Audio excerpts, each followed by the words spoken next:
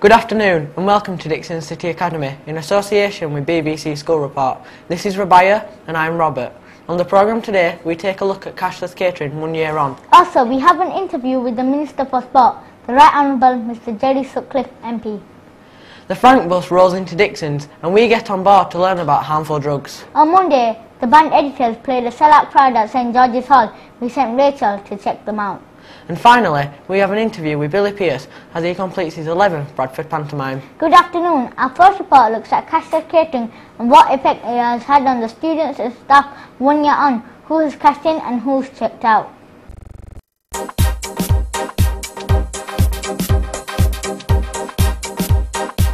Cashless catering is 1 year old here at Dixons, but has the investment been worth it? Does the system run more smoothly, or have the queues just moved to another area? We put these questions to the principal, Mr Weller. I think it's been a success in all sorts of ways, really. Students are less inclined to lose money during the day. We get less of a problem with that. It's much better for people with free school meals. They use the same system as everybody else, and they can top it up in the same way as everybody else. It's quicker on the tills, so the queues on the tills are shorter, and people come through the till quicker. I think that was the first thing we noticed about the system. So I think all round it has been a big success. We asked the catering manager, Mrs Spy, what she thought of the system. I think it's been extremely successful. It's had its hiccups, as all new systems do, but now it's settled down and everything's in place. It seems to be fine. Miss Fife is obviously in favour, but can the same be said of the students? What do they think? I think it's a bit of a new idea that could work well in this school, because obviously everyone can quickly whack their finger on and get through as quick as possible. Because we have quite a small canteen, I think it's been quite successful. I don't like the fact that there's only 2 machines and there's large queues. I think there should be more machines or more places to put your finger on. It's a good idea because it's easy to have, if you've got your fingerprint, it's easy to identify who's got what, and then you can't cheat for the money and stuff. You can get the exact change, and it's really easy to use.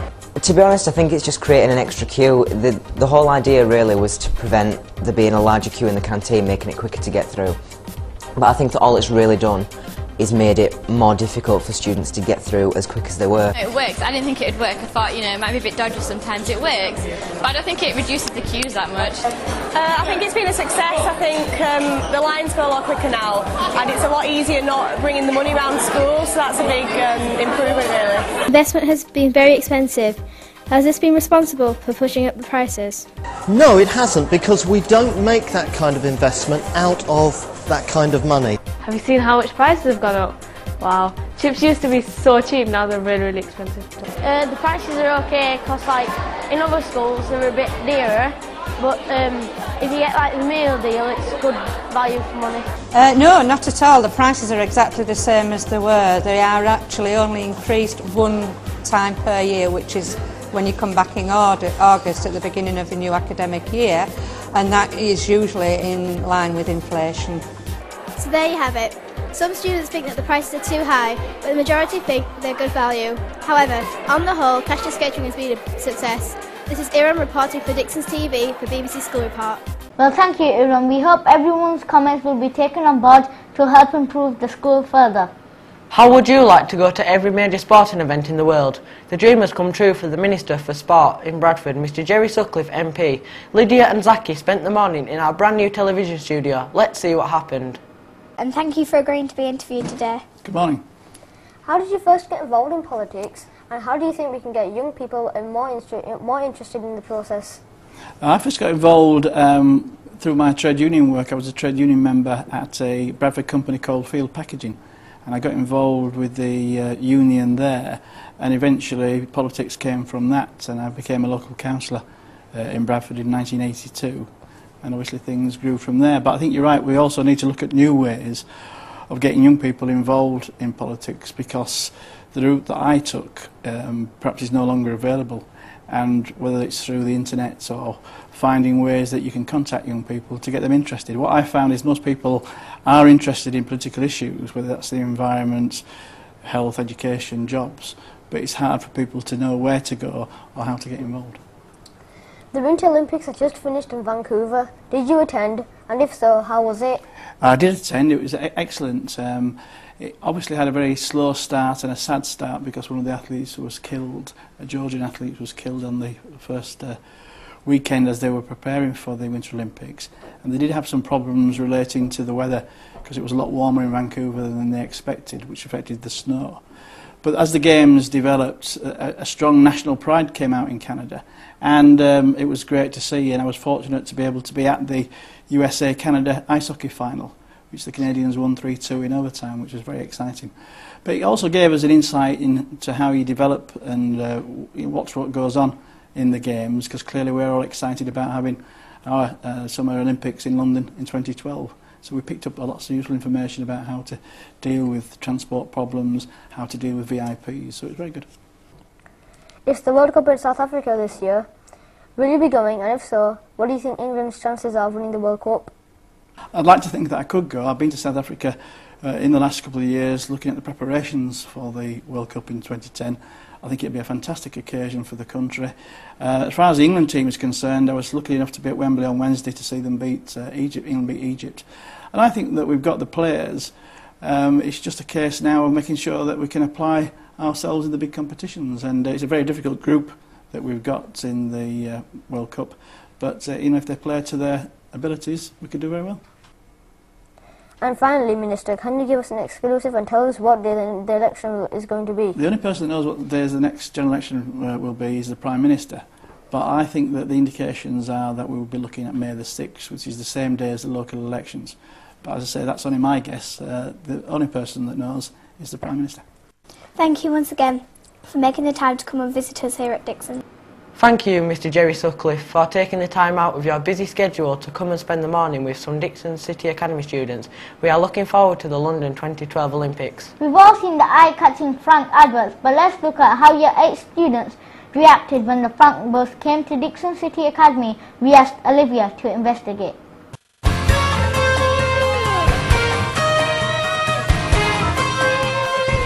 We are here today in Dixon City car park on the freezing weather to interview some children about the Frank bus that has come to Dixon's to talk about drugs. We will be asking students if it has helped them in any way. I asked the man in charge, Tanner Hassan, if the bus had been a success. It's a great big success. I think it could qualify to go around all year round, but we only do 20 weeks a year at the moment. But it is very successful. We do see 300 kids a day, 5 days a week for 20 weeks a year, so it's quite busy. I asked the teacher here at the academy, Mr Danjal, if he thought what had been learnt could be extended into the classroom. I think definitely. I think what we can do is take what students have learnt in the bus, and obviously we'll be giving more information back in the classroom so we can extend on stuff, because obviously we've only got limited time in the bus, so being in the classroom we can expand on certain things, so looking at certain particular drugs, so definitely it extends into the classroom. But what about the opinions of the students? What have they learnt? A lot, because now I know where I can go to, like, if I need any information on drugs or rope, because there's like a centre in Bradford. Well, it's actually, I've never been in a bus like it, but it's given me a lot more information on drugs that I knew about, some names I've never heard of, and all this information on the roof is things I've never heard of before. But it was really good, and it like taught you a good lesson, because you like saw what your face would look like if you actually took drugs, and I don't want that to happen really. Thank you for watching our short footage on the Talk to Frank bus. We hope it's learnt you a lot as it has to the students here at Dixon City Academy. And this is Olivia reporting for Dixon's at BBC School Report. Thanks to the Frank bus and team for informing Year 8 students about the dangers of drugs, and hope many other school children can benefit from the bus. The editors have been at St George's Hall this week, and we sent our entertainment reporter to find out if they are hitting the right note. Here we are at St George's Hall, where tonight the Birmingham-based band Editors performed to a sellout crowd. We met up with drummer Ed Lay, and I asked him how the band first got together.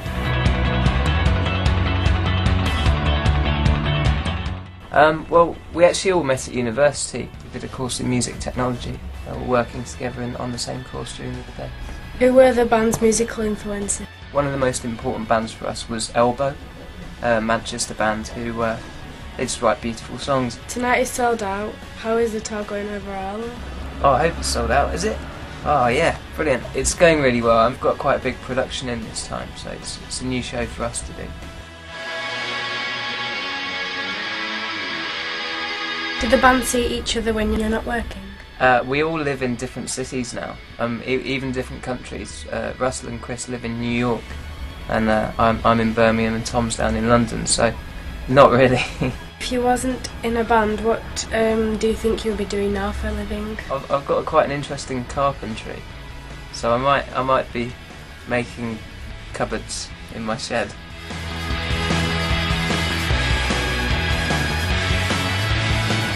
Do you have any advice for any musicians? The strongest advice I could give is to never think that your songs are. You've got a formula for your songs. You've always got to keep on writing and keep on trying to improve on what you're doing. Otherwise, you'll stutter a little bit. Thank you for agreeing to be in this interview, and hope that your gig goes really well tonight. It's a pleasure. Thank you very much. I'm Rachel, reporting for Dixon City Academy, BBC School Report. Thank you, Rachel, and the editors for your time, and hope your new album will be just as successful as the first two. And finally, Panto season comes to an end. Oh no, it hasn't. 11 years standing and still going, Billy Pierce has been a local celebrity in pantomimes and is the face of the Alhambra. Now let's see what happened when Billy met Elliot.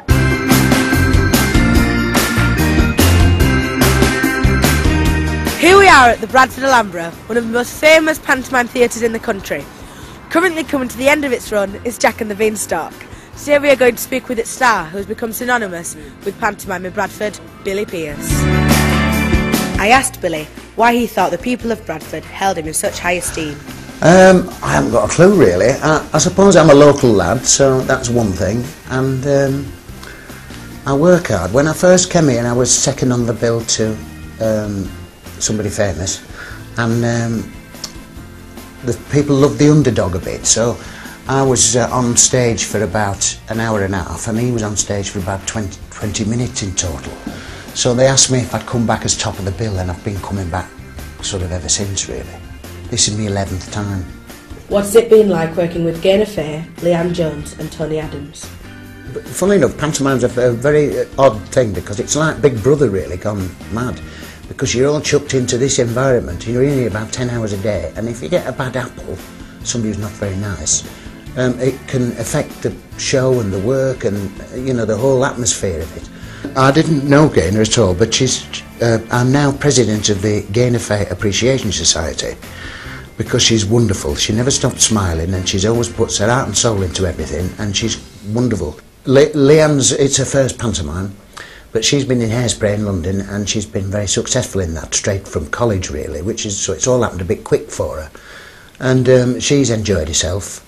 And Tony, he's done loads of stuff, Tony, and he's a lovely, kind, gentle, nice man. Do you have a favourite pantomime line? I think my favourite line in this pantomime is when the dame says, we're going to have to pay that ransom. And I say, yeah, I know, and it's all my fault. He said, we're going to have to sell everything. No, surely not everything. We're even going to have to sell the C-O-W. And I said, no, not the dog. Well, that's a nice line, isn't it?